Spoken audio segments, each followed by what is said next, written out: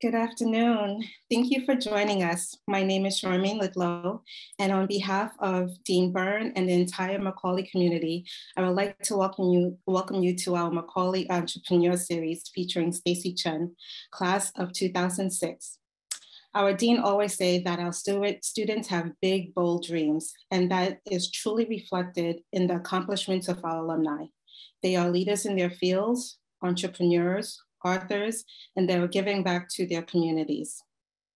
Tonight, Stacy will share her entrepreneurial toolbox with us, and moderating the conversation will be Anne Hwang, who is a senior at Queens College. Right now, I would like to introduce Stacy Chen. Stacy is the founder and owner of FinAcct Consulting, LLC. It's a boutique finance and accounting solutions firm. She leverages her 12 plus years of finance and accounting experiences gained across big corporations and startup industries and geographies to support startups and small businesses on their financial challenges. FinAcct operates along two main lines of service, bookkeeping and financial modeling. So I would like to welcome Stacy with us tonight. Moderating tonight is Anne Hwang, class of 2003. Anne is currently double majoring in media and film studies and minoring in business and liberal arts. Queens calls it BALA. She is currently a digital media analyst intern at Harmony Baby Nutrition, a biotech startup that is introducing the first human breast milk-based infant formula to market. She aspires to pursue a career in media and explore various opportunities within the media industry. And I would like to welcome both of you tonight. Thank you for joining us. Thank you, Charmaine. Thank you for having us, Charmaine. And Stacy, thank you for being here with us, and welcome everybody to our event. So I'll get right into it. And for everybody else that's watching along, if you have any questions at any point, please feel free to drop it in the chat and we will try our best to get to all of them. So Stacy, I'll get right into it. Can you tell us more about FinAcct Consulting, your company? Sure, I'd love to. FinAcct is a combination word, finance and accounting. So I started FinAcct in 2019, and one of the drivers of starting it, Charmaine mentioned 12 years of industry knowledge. It was really fairly evenly spent between accounting and finance, but also personal changes in my life. I became a mom in late 2018, took my maternity leave, went back to work, and realized that as a person, there's certain curves. We've probably learned that there's life cycles of a business, and I think there's also life cycles of a human evolution. Being a parent was a huge turning point in my life. So I decided to leverage my experience and start FinAcct Consulting to provide a high quality of service at a fractional basis to various startups and small businesses while enjoying the work-life balance. That term's been thrown out many times, but being able to control my work-life balance and enjoying the work-life balance that I am able to give myself. Yeah, that's amazing. And I like how you touched upon how part of the reason you became inspired to start your own company is because you became a mom, and that changed your perspectives a little bit. Beyond that portion, is there anything else that motivated you to create your company or influenced you into becoming an entrepreneur? Absolutely. I think so. There is that inner need or inner desire, and I touched up on my personal need and want. So there's also the market demand for a product or service. And I spent considerable time in corporate finance. I spent considerable time at Deloitte & Touche doing general accounting, but also at startups developing their accounting and finance team. So through those various roles, I was able to identify a space that I thought was missing. For example, early stage venture-backed companies may not have the need for a full-time VP of finance, a full-time controller, a full-time CFO, nor would they have the resources, cash, to pay for someone of a high caliber. I've been in this industry. I've talked to various startup CEOs. I've worked in them myself. So FinAcct really fulfills that need of providing a high quality of service on a fractional basis. And I started FinAcct really with the perspective of FP&A and CFO services. Then in late 2019, realized that you have to go upstream. And the reason why is, how can you analyze data that may be unreliable? From a finance and accounting lens, the data comes from accounting, the booking of historical and actual transactions as they're occurring. The cash burn happens at that level. The classification of your spend will inform your cash burn at various parts of the general ledger or chart of accounts for those who are more accounting savvy, okay? In order for FP&A, in order for finance to do its job, they really look to the accountants and the bookkeepers to do their job first. So FinAcct quickly expanded into bookkeeping and accounting operations service. Yeah, so it's really cool to hear you talk about that transition and how that you went from realizing there was a shortage or a need that needed to be met, and that is part of the reason how your company developed. And so you mentioned about working with different startups, and me interning at a startup company, I know that definitely resources is always a big question mark there. And so I would assume that in the process of you creating your company and building your company, networking also plays a big part in the way that you have developed your entrepreneur career. So can you talk a little bit about the networking aspect and any advice or tips you might have for anyone looking to dabble into that? Networking, it is a lifelong skill that you need. And I think every single one of us has those skill sets. It's just a matter of honing it. When we were kids, we made friends at the playground, right? To some extent, that's human interaction, that's relatability, that's networking. At the school level, you're talking about classwork, right? Again, finding a common thread, networking, helping each other, becoming friends. For me, when I started my company, so I went to Baruch, spent some time at Deloitte, then I went to MIT for my MBA, spent some time in corporate finance in Asia, and then came back and spent some more time. I feel so old. Anyway, so a lot of time has been spent in many different capacities across geographies. And at every point, had great conversations, learned from people, and was able to continue to develop myself. When I started my company in 2019, so let me take a step back. There's those who are natural salespeople, and then there's those with other types of talent, right? So like if you look at your MBTI assessment, your E's might be better sales, and your I's might be better like analytical folk, okay? I am INTJ. I hated sales. It was really awkward to go into networking circles and be like, hi, I'm Stacy, this is what I do. Because one, maybe they're not interested in what you do, or maybe when I started my business, I didn't really have a reputation. It's different now in 2023 versus 2019. I didn't have a reputation. I was always selling, trying to get a client. And it wasn't easy, but I kept on doing it because I made a conscientious decision to start FinAcct Consulting. My husband, I'm very fortunate to have a supportive family. He said, keep on doing it. I'm like, but honey, I'm not making any money. We're not paying the bills. These are real issues. You could have your aspirations, but you have bills to pay, right? You have a baby to feed and things like that, and mortgage and, real life stuff.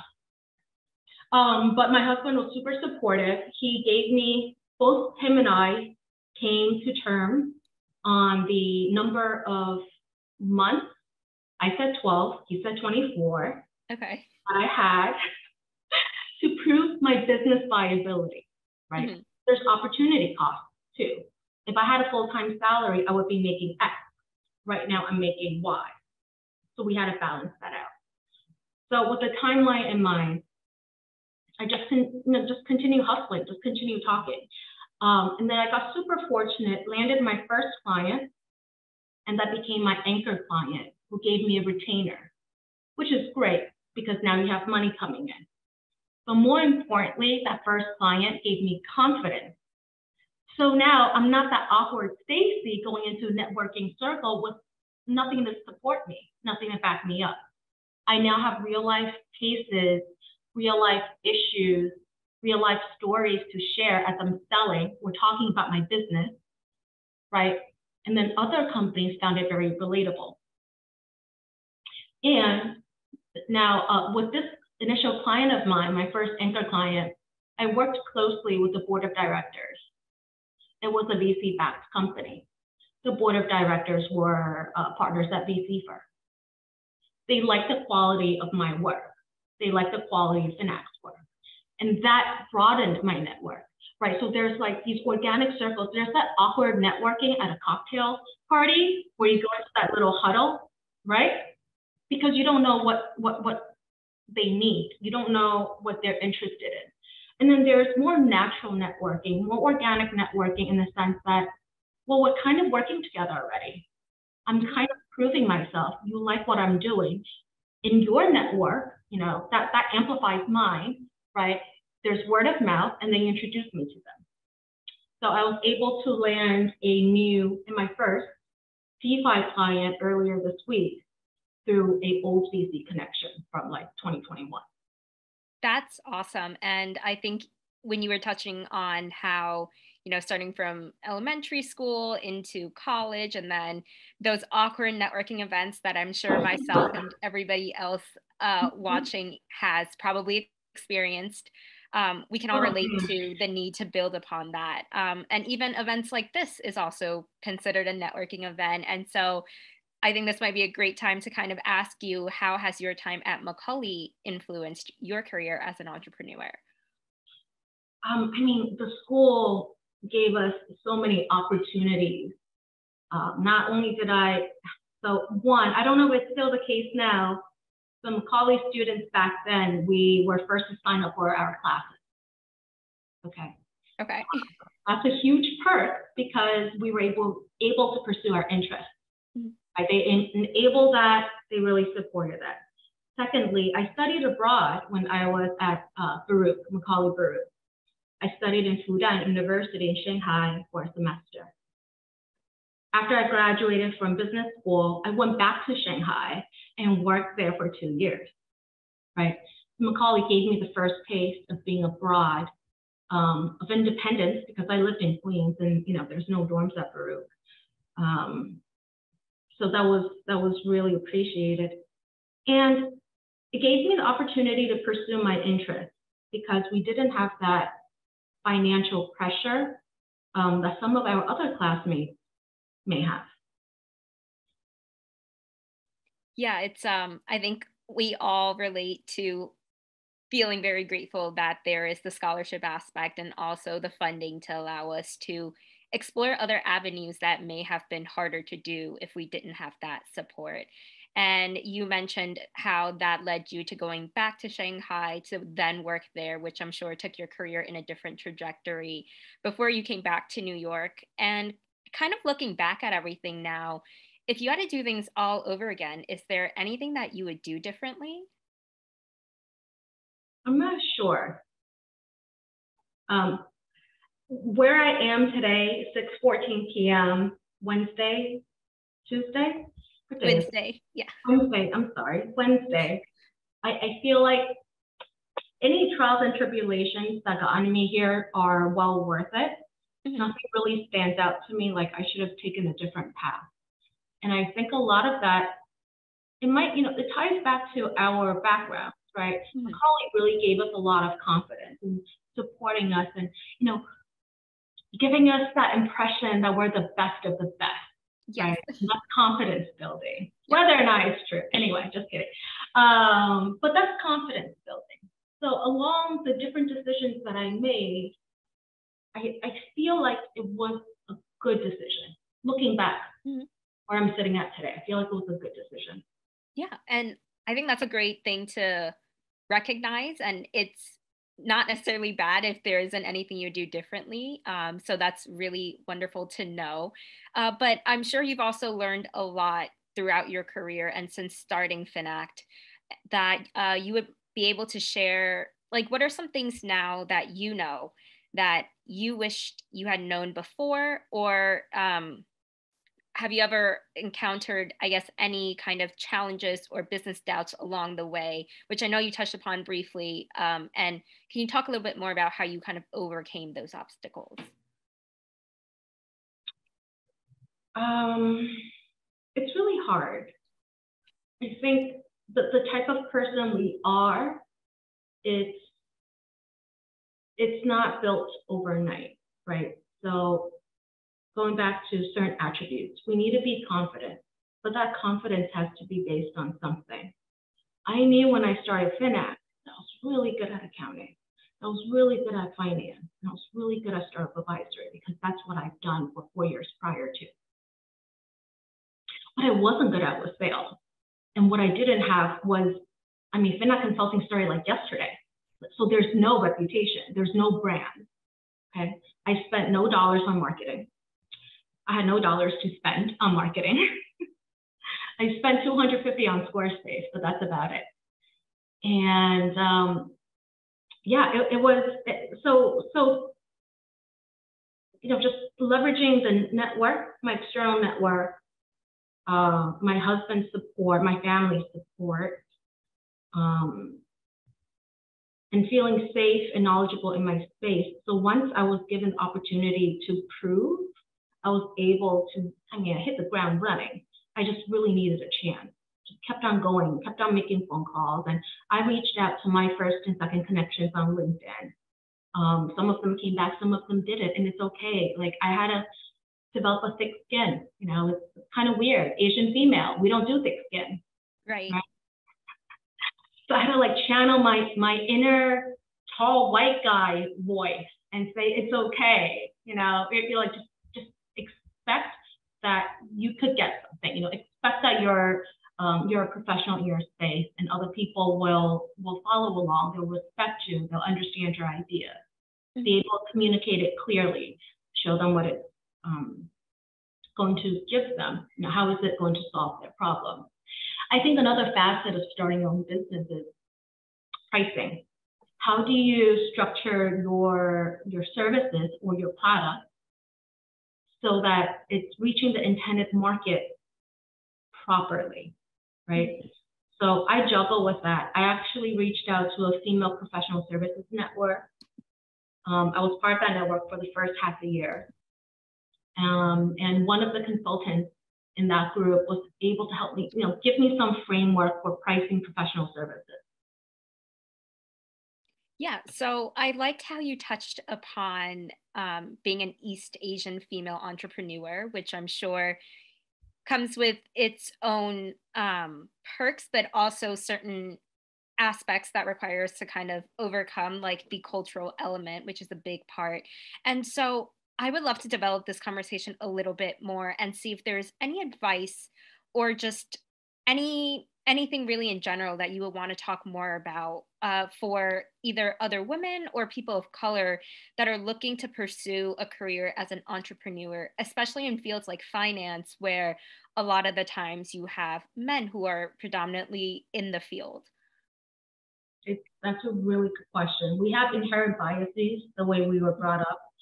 When I told my parents, they're supportive now, but when I told my parents I was starting my own thing, they're like, oh, but you're not getting paid. Yeah. How are you going to support yourself? What's going to happen to you? I'm like, it's okay.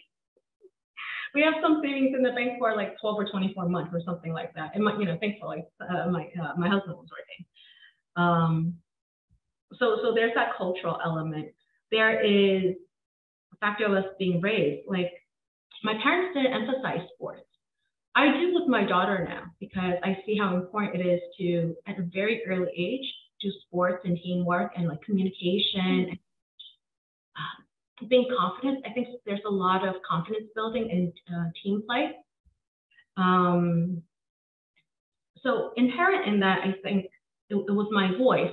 Therefore, perhaps that's why I wasn't so strong in sales. And perhaps that's why it took me, I didn't get my first client until 6-9 months into starting FinAcct.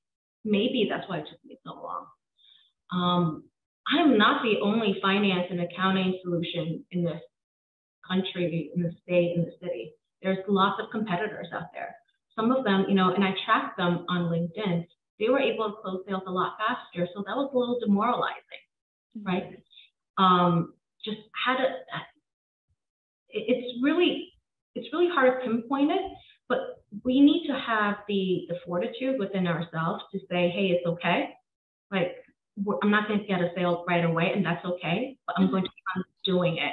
I'm giving myself a timeline. Sometimes I might have to stretch that timeline, but it's okay. I think as females, we tend to be more conservative. I said 12 months, right? So my husband said 24, for example. Huge difference in the expectation.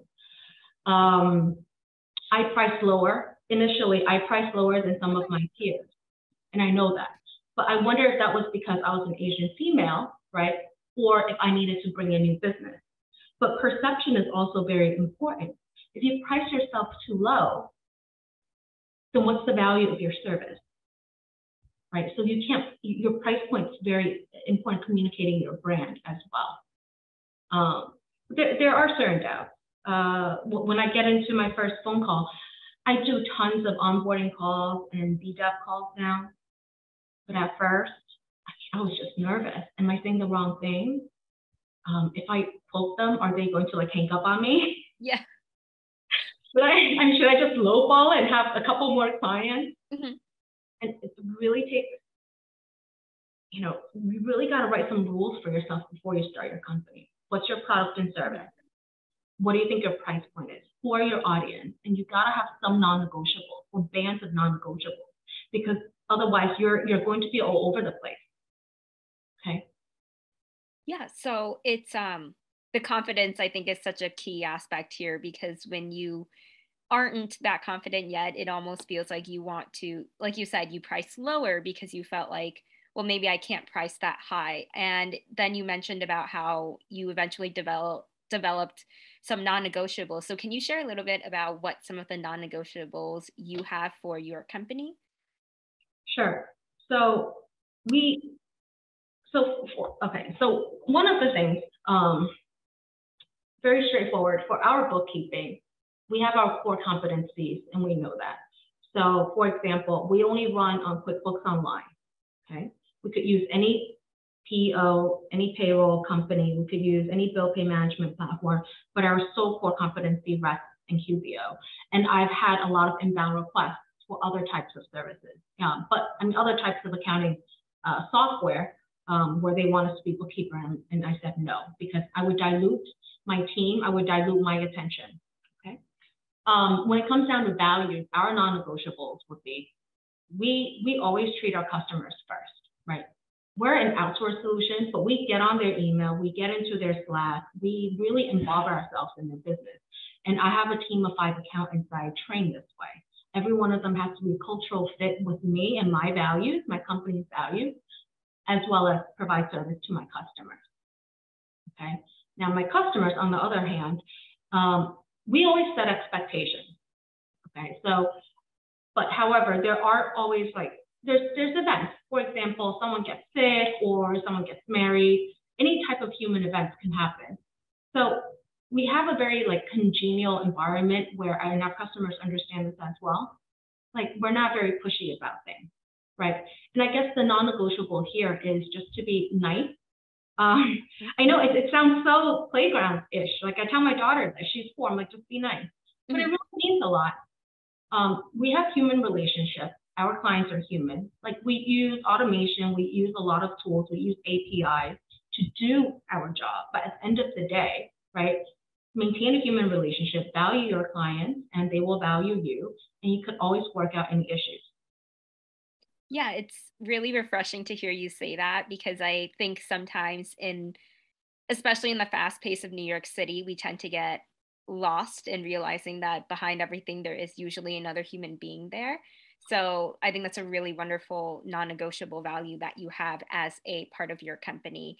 And you mentioned that you have 5 accountants who work with you and you have trained. So I'm wondering if you can tell us a little bit more about how you kind of built up your company. And I know you talked about your own networking to then get your first client, but in terms of like the internal affairs and the internal ways that the company works? How did you build that up? Maybe tell us what a typical day looks like for you. Sure. How I built that up. Okay. So, talking about values, right? And talking about values in conjunction with how I started my company. The idea was more of a finance consultancy. Okay.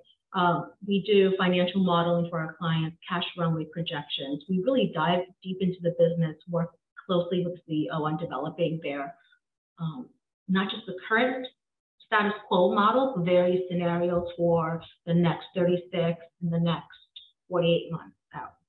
And these models are used in discussions with VCs to raise additional capital, which is critical for the startups, as you know, right? As I'm developing this, what's going on is we're finding out that accounting isn't that strong. So FP&A accounting, for whatever reason, has some type of disconnect, where FP&A is developing a model with certain lines. For example, if you're a SaaS company, you have subscription revenue, you have cost of delivery, you have some data expense, some marketing expense. Fine, that's how the financial model is developed. On the accounting side, it looks like a cookie cutter chart of accounting. So you have like these humans that's moving the data, right, in a very non-sophisticated way, trying to get this chart of accounts to match into a financial statement model. So that's the first thing. When I hired, right, I said, hey, let's put on the finance lens. Always keep who your end users are in mind and what your use cases are. Yes, you're doing bookkeeping. Yes, it is a record of actual, okay? But those actuals are the basis for future.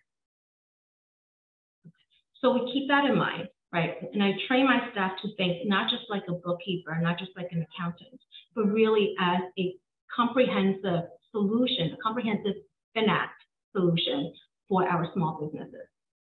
And then we're super decentralized. I start work around 9:30 after I drop my kid off at daycare. I Slack check in on the status. We do weekly huddles for half an hour, check in with each other, checking on everyone's mental health and just like, I don't know, kids' birthday parties and stuff like that. And we're a team of professionals. We get to work. We look at our timesheets. We look at the ROI on our clients. We talk about issues, right? I try my best not to be a micromanager. And I also think that that might be like a female versus male thing, or maybe an Asian female versus male thing. I don't know. But I feel like that females tend to be called micromanagers more often than males do.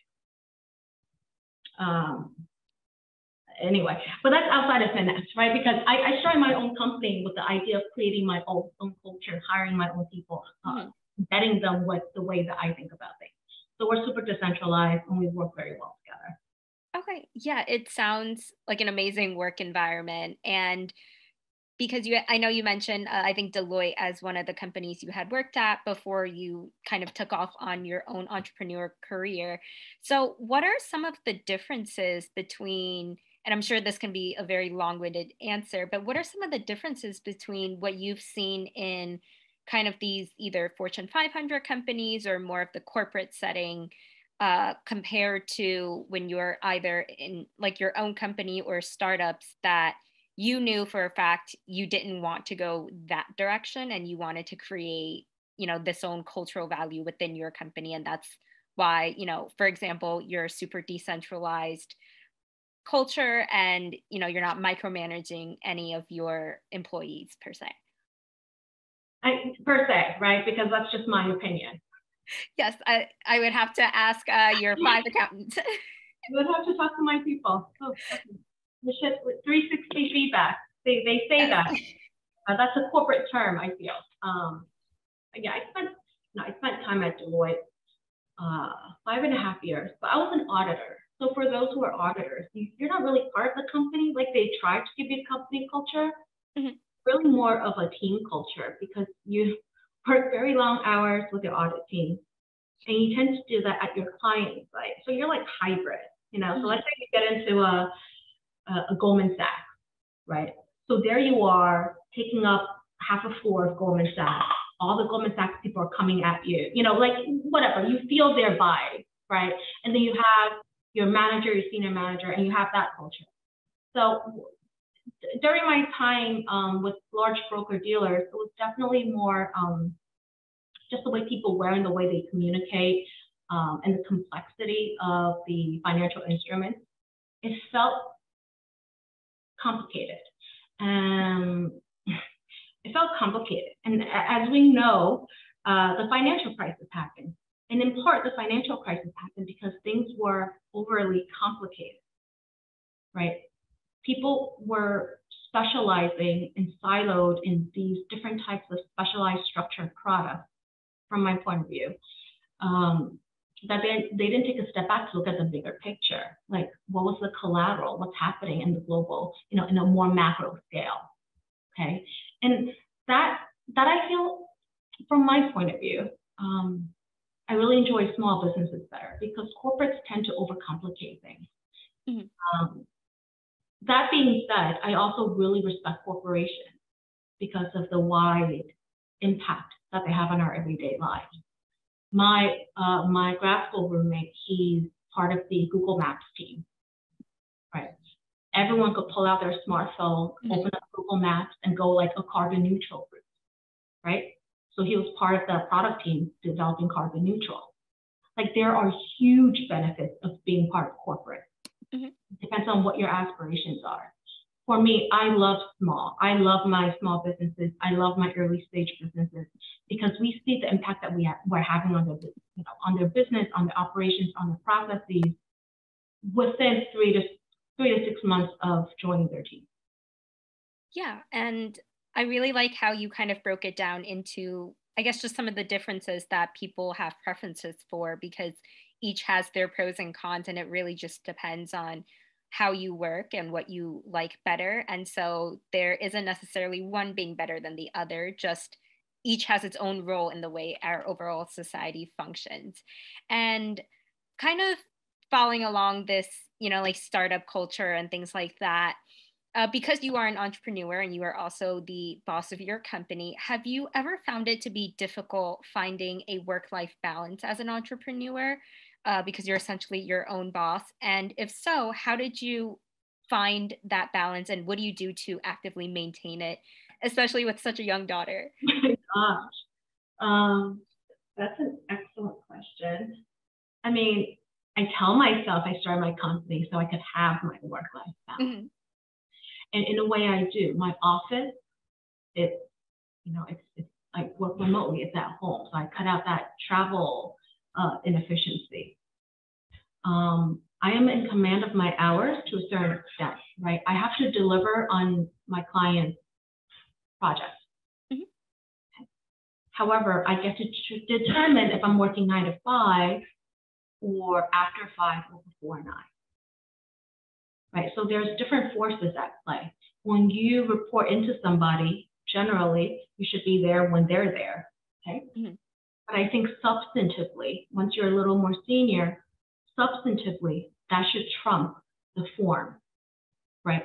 So the substance should trump the form at a certain point in time. But it's being able, and it doesn't matter if you're your own boss or not, mm-hmm. it's being able to have that communication with your direct, you know, with your supervisor. If that's something of value to you. Yeah, awesome. And it's really great to see how you've been able to succeed in finding that balance, especially since you said that was part of the reason why you decided to open your own company so you could do that. And my next question is just, what is your favorite part about being an entrepreneur? Oh my goodness. It's so interesting. I'm always interested. I get to pick my own projects in a way. Mm-hmm. So since 2019, the business has continued to expand. We are about 60% bookkeeping now and 40% FP&A CFO services.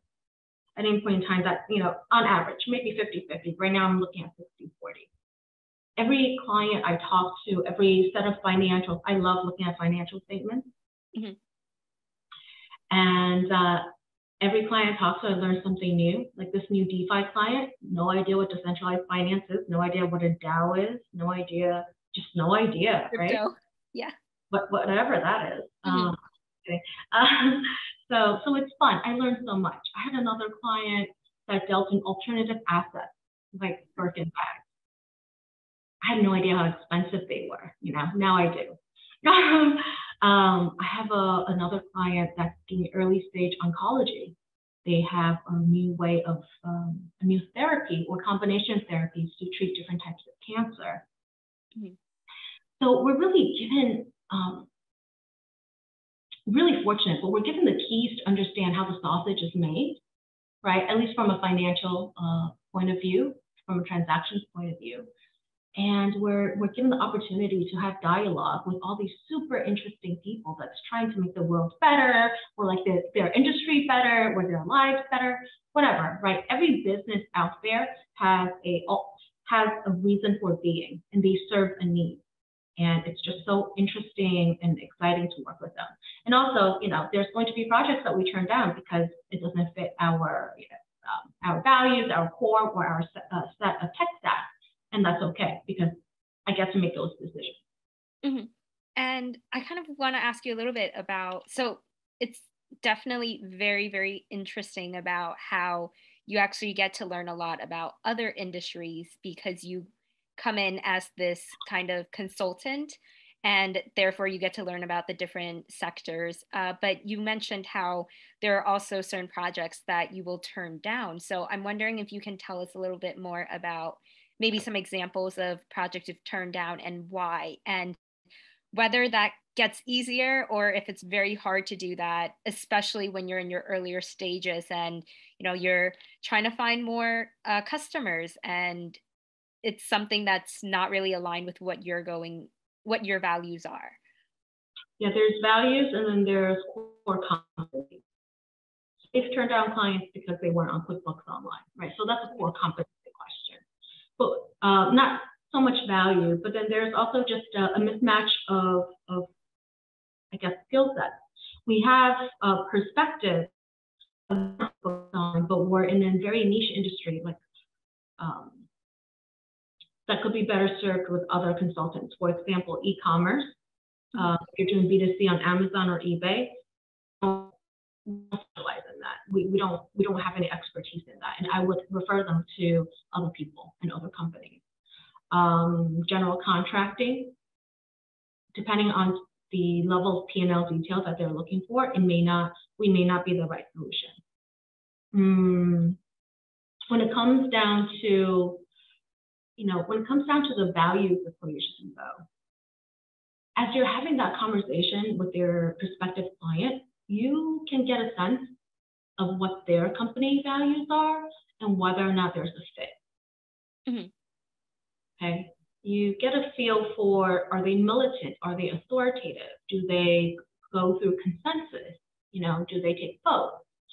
You get a feel, you feel out. It's like an interview. Everything we do, it's a getting to know you dance. And quite early on in the introduction call, you either jive with the CEO or you don't, and that's okay. Right, so I've been pretty fortunate. There was one client that we had to say goodbye to, unfortunately, because he was too demanding of my staff's time. Okay. So I'm very protective of my team. Right, going back to non-negotiables. We're all human. Let's not be pushy. Let's not be bullies. Let's be nice. Play nice in the playground. Yes. If my team is under stress due to side requests that you're not channeling through me, okay, so I can't prepare their schedule and I can't prepare their time, and you do this like you're a repeat offender, then I need to protect my staff, and we have to find you to prepare. Yeah, it's really wonderful. I'm sure to have a boss like you where, the expectations that were set were clear. And so if there are individuals that are not playing nice, like you said, or being mindful that, everybody has what they have to do and that there's only so much you can ask for, that you're setting those boundaries. And moving on, we actually have a question from Brianne. So she says, thanks for being here, Stacy. And she wants to know, what do you see for the future of your company in the next 5 to 10 years? It says Charmaine would like to answer this question. No, just kidding. No, I think she just We'll go ahead. Tell me, because I don't know. I really don't know. So I went to school and did all this like planning, organizational behavior, goal setting. And don't get me wrong, I really try my hardest to set smart goals, to plan my short term and my long term. But experience shows me that I really just don't know. And one of the things I struggle with, right, is do I want to grow? Because I know I could grow. I know I could hire 5 accountants today and triple my book. But this goes back to 2018. I also really want my work-life balance. I think I'm a little selfish. So I'm not sure, Brianne. I struggle with this all the time. Like whenever I have a minute to myself, I'm having a cup of coffee, no one's talking to me, and I'm trying to map out the future. And it's always been 2 paths. I stay with the core team and the target. I always have targeting, right? Like this is how much I want to make. This is how much I spend, blah, blah, blah. This is how much I save. This is how much I need to return. I think we'd be silly to not do the exercise for ourselves in our financial future. Okay, so I have that. I have a baseline, but I don't know if I want to be $1 million or $5 million business. And I'm telling you guys right now, I know I can. I just don't know if that's what I want. So I really, really hope that you guys ask me this again next year and I have a different answer. Because right now, I'm not really sure. If I find the right partner to grow with me, then they could take over a segment of the business and we could like win more business together. It's also tough because Stacy Chen is FinAcct consulting today. I have staff, I have senior accountants, I have a principal, but it's me and my clients, you know? So I'm not really sure. Yeah, I think that's a very genuine answer that maybe makes a lot of us feel better too, because I think sometimes people think that like you must have a direction that you know you're going into or going towards, and it's okay to not really have one sometimes because you're just trying to kind of figure things out. And I'll kind of build off of Brianne's question a little bit because given the current state of the economy, I'm sure finance is a big question and a big concern with all kinds of companies, whether it's Fortune 500s or your startups. And so I'm curious if this has kind of affected your business, or even as you started in 2019, and I'm assuming that was kind of right before COVID kind of hit. So how did you navigate, these 2 big financial situations that have impacted our economy? Yeah, 2019, I was lucky to start my business February 2019. Okay. So I had an anchor client by August, September of 2019. And then I got a couple of other clients in that year before COVID hit. And then COVID hit and everyone's on this like technological incline, right?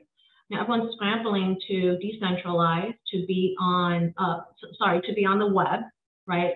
To be remote. And that was good for my business because we offer a fully remote solution to our clients. I could face in person, but it's mostly remote. What's happening right now is having a larger impact on my clients. So I serve the small VC-backed startup space, in the small businesses space. So distribution of revenue used to be 50-50. It's now 60-40 because startups are not fundraising as much. Right. So that's one impact. But I picked that up on my bookkeeping side. The small businesses that I work for are doing still fairly well. Okay. Those small businesses, however, whose contracts are mostly large corporates, that's getting attention, right? Because if Amazon lays off, I don't know, 100,000 workers, right? How can they continue doing a new product dev? Anyway, so they're with their corporate budget. So I'm seeing some pressure on my for the time being. My business is still doing well. We signed on one new project this week, one new bookkeeping this week. Sorry, 2 new projects this week, 1 new bookkeeping this week, 1 new bookkeeping 2 weeks ago, and a couple of BDevs. And I don't know where I'm going to be in 5 years. I don't even know if I have enough people for today. Oh, yeah, well, congrats on signing on so many new projects this week.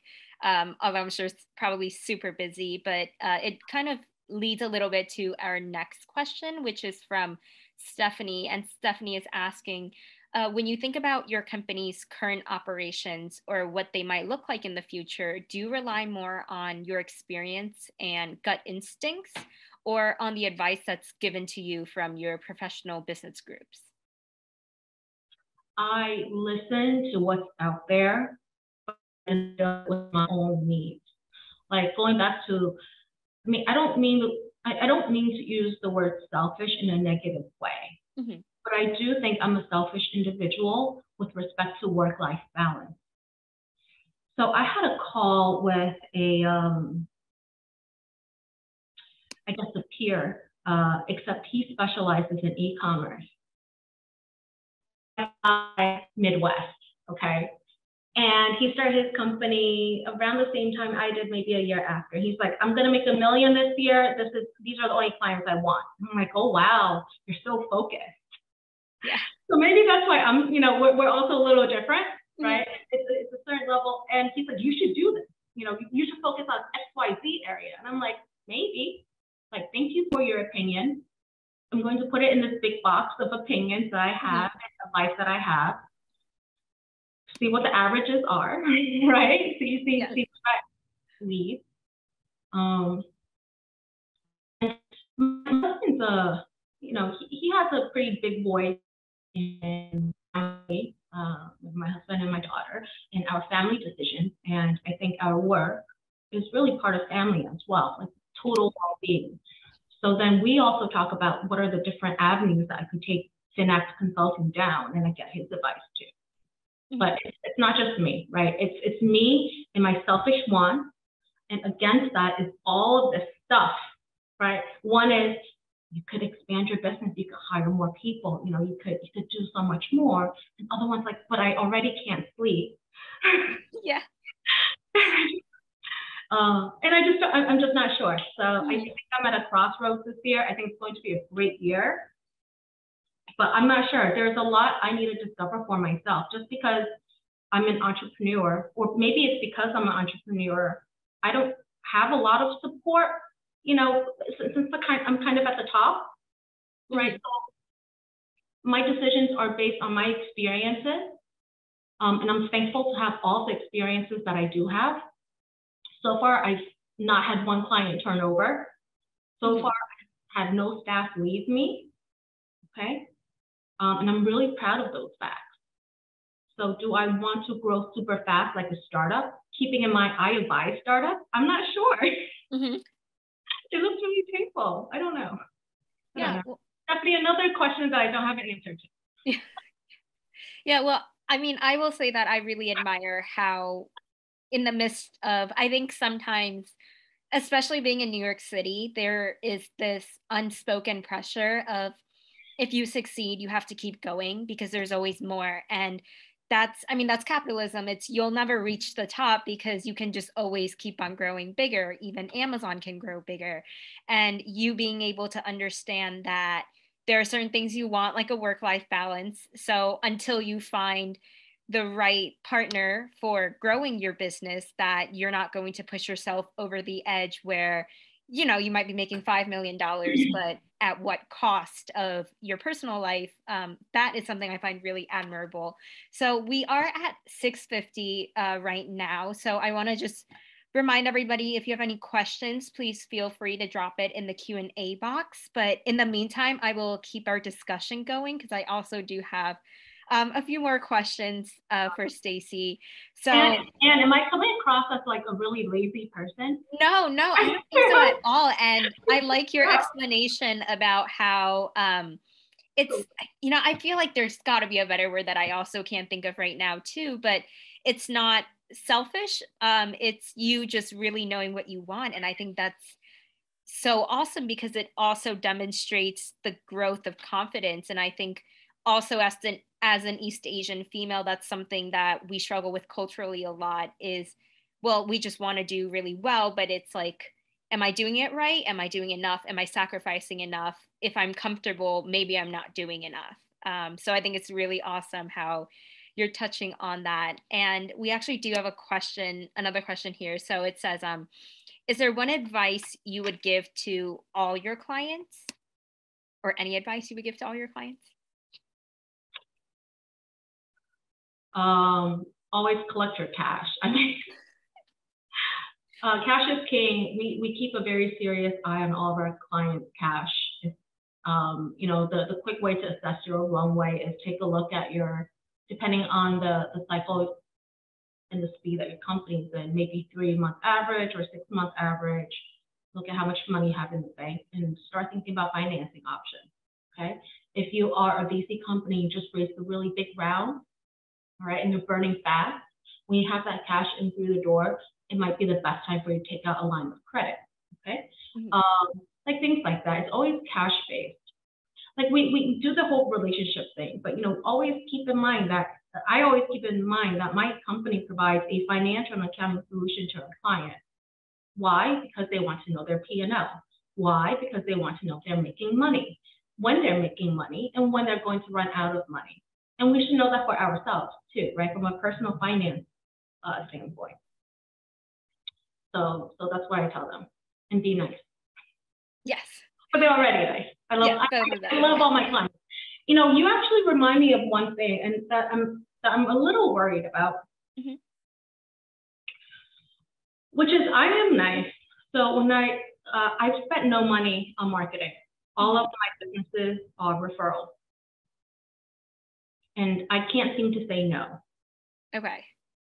Right. If it fits like, if they're on QBO and they're a friend of a friend, or if they're VC and they come from this VC-backed companies who partner I'm close with, I just take the business on. Okay. So I think in a way that organically in itself will end up stretching FinAcct out.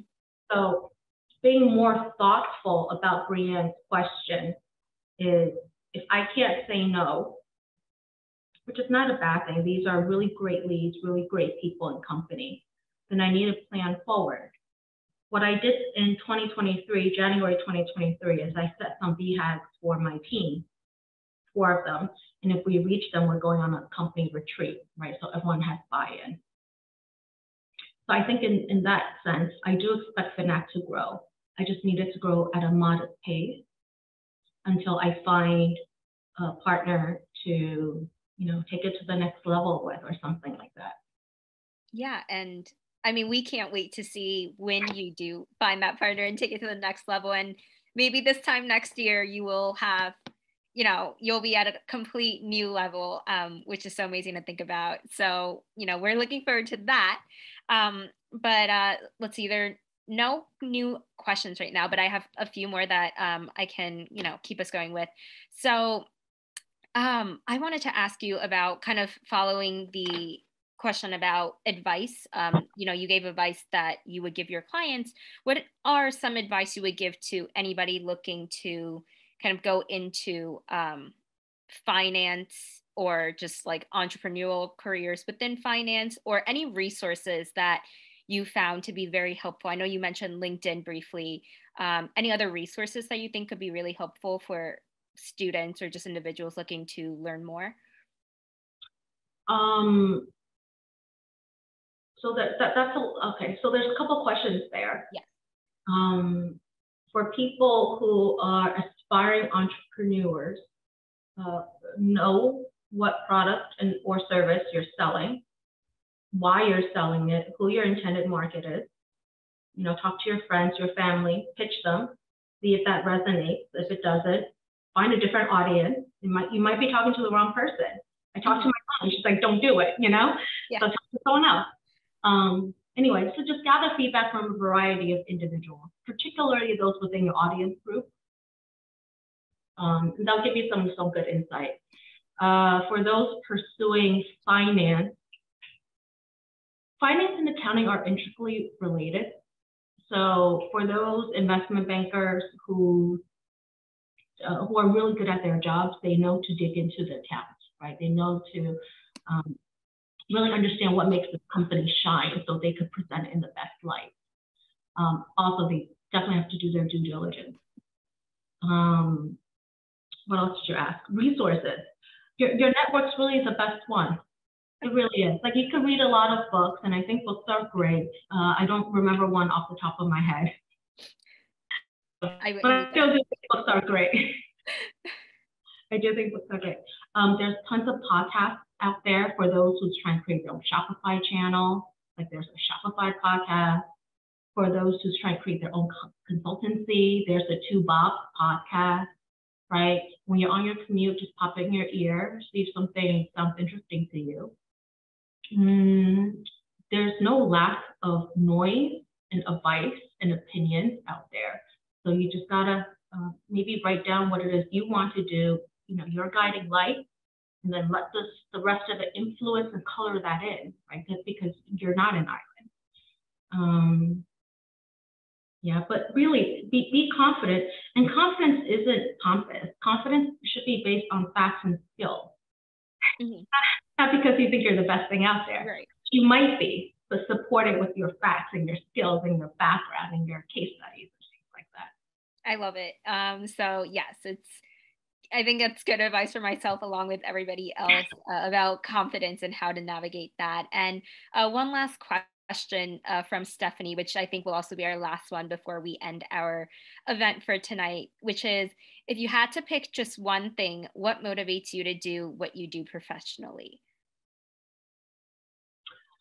You know, I think money is not a motivating factor. So there you go. We get paid, yes. Right? But I don't mean to be cheeky about that. I just think that we need to make money as humans in society, right? But in addition to that, what really motivates me and what keeps me up at night at the same time are my clients' businesses. So FinAcct takes this really in-house approach where we get to know their products and what they're thinking and like help them come up with strategies. I talk to the CEOs once a month, half-an-hour calls, and I decompress at night and I'm thinking about, oh my goodness, you know, why is this happening for client A? What's going on with client B? You know, they need a controller, client C. Who can we have to fill in that role for them? Who's qualified? And that keeps me going because there's so many mysteries. I loved working at startups. I was one of the first 25 employees at Better Mortgage. And I developed their accounting and finance team. I was the first senior finance hire at Transfix, another tech startup in New York City. I developed their KPIs and their DSO, and did some other stuff there. But the reason why I started FinAcct also is because I was challenged by these issues, right? Like, all startups have a reason for being. There's a reason why VCs throw so much money at an early stage company, because they have potential to solve real world problems. And for me to even be a fractional part of that and solve those problems alongside, even for a little while until they get their bearing, their product market fit, and then they like develop their own team and go kick ass, that's great. But even for that little bit, that keeps me interested and motivated. Yeah, that's amazing. And you're right that, you know, startups all have their purpose and they're all trying to solve very real problems that a lot of the times are maybe, you know, solutions are outdated and there's been a very dire need for solutions that just haven't been put out there yet. So that's really wonderful to hear that is what kind of keeps you going, in addition to just having to pay your bills. And so with that, it takes us right to 7 p.m. So thank you so much for joining us, Stacy, and I'll hand the mic back over to Charmaine. Yeah, so I would love to say thank you so much, Stacy, and Anne, you did a wonderful job. I think all the gems that you shared with us, Stacy, sharing all of your advice and just taking lessons from your journey helps someone else who's looking to actually go on their own entrepreneurial journey. So, and I think that networking point that you made, we have to say Macaulay has over 6,000 alumni now in the network. Please reach out to one another. You're such a great and talented group of people, and you should know one another. So that will be my one advice for tonight for all that's listening, and if you're alumni. But on behalf of Macaulay community and everyone, the Dean Byrne, thank you so much, Stacy, for sharing your journey with us. And thank you, Anne. Have a great night, everyone. Bye, everyone. Bye, everyone. Good night.